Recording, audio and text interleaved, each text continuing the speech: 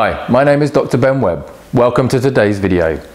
We're going to talk about the emotional brain, the part of the brain that controls how you feel and your emotional memories. How are you feeling right now?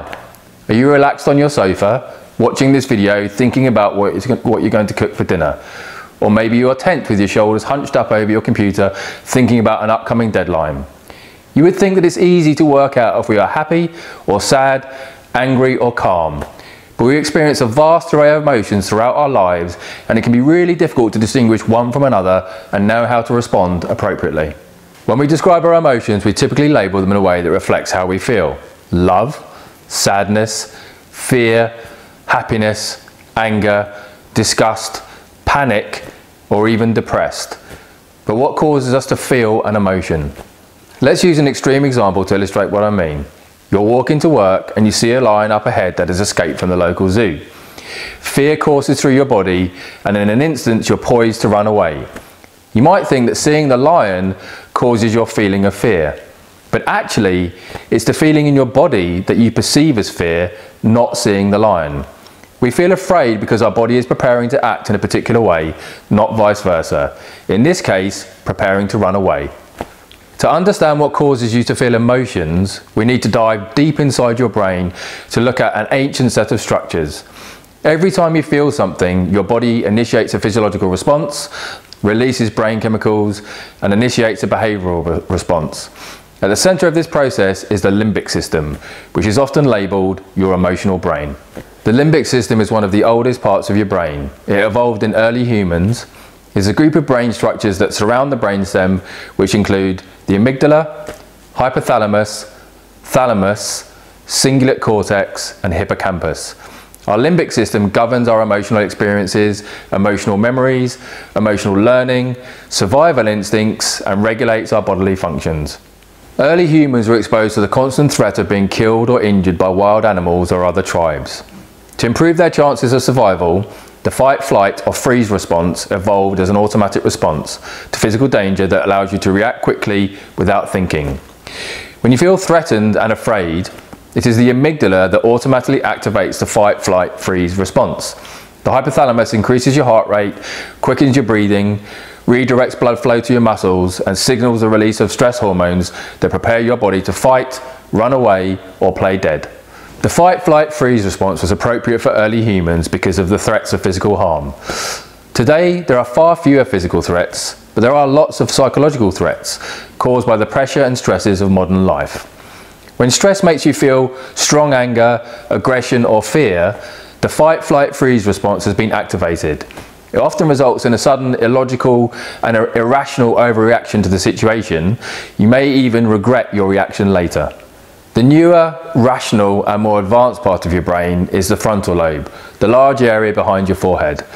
This is where thinking, reasoning, decision making and planning happen. The frontal lobe allows you to process and think about your emotions.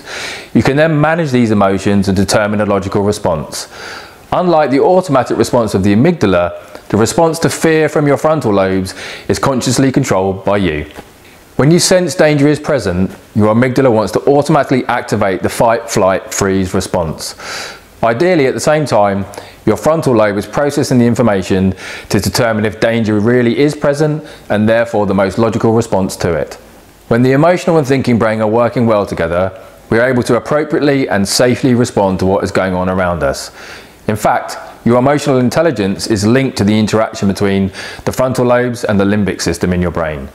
However, there are situations and experiences that can get in the way of these two parts of our brain working well together. If we've experienced trauma, whether it's early in life as neglect or abuse or later in life as PTSD, this can also put our brains into a survival state. The trauma we have experienced changes the way we perceive the threat and danger.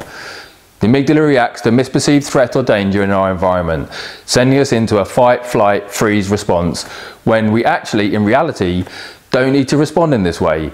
When the brain is in this consistent state of fear, it then changes how we might respond to the words someone speaks to us, the tone of their voice, the look someone gives us, or the things that are being asked of us because we then are engaged in our fight, flight, freeze response. Let's move on to how your mood is controlled by your brain. Your mood is regulated by the chemical messaging system inside your emotional brain and the brain areas it talks to. The neurons inside your head are constantly talking and sending chemical messages to each other. These chemical messages are called neurotransmitters. They're released by one neuron and received by another and let different parts of the brain communicate with each other. There are 3 neurotransmitters which are heavily involved in regulating your mood.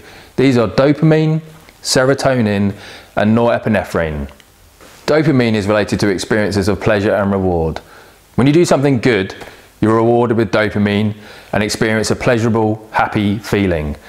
The amount of dopamine released by the brain prior to a behaviour is actually proportional to its potential for providing pleasure, so the more pleasurable it is, the more dopamine is released in your brain. This teaches your brain to want to do it again and again. And in fact, the same brain circuits that give you this pleasure are also the ones that can lead to out-of-control learning that we more commonly refer to as addiction. Serotonin is a neurotransmitter associated with memory and learning. It plays an important part in the regeneration of brain cells, which has been linked to easing depression. An imbalance in serotonin in your brain leads to an increase in anger, anxiety, depression, and even panic. Norepinephrine, also referred to as noradrenaline, helps moderate your mood by controlling stress and anxiety. It is at its lowest levels during sleep, rises during wakefulness, and reaches much higher levels during situations of stress or danger. It increases your arousal and alertness, which can increase restlessness and anxiety.